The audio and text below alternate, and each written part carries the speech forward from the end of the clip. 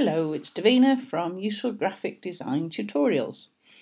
A very quick tutorial to show you how to join the ends of a couple of lines together using the node tool.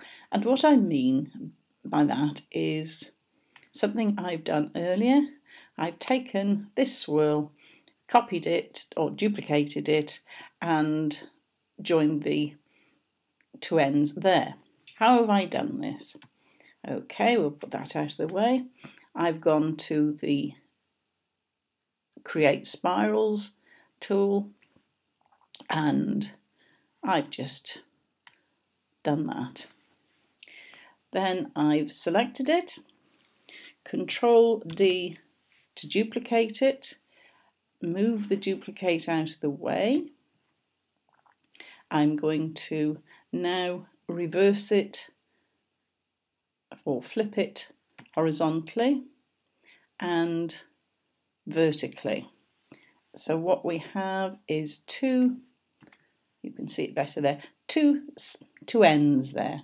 And what I'm going to do is join those two together to create one.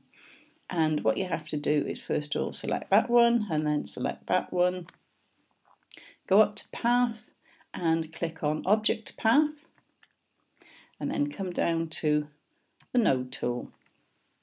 And what we're going to do is join those two. So click on one, holding Shift down, select the other, and then go to the third symbol along. And it should say any minute now, join selected nodes. And click on there. And if I come out, you can see that they're joined together. And that actually is the basis of a very nice design.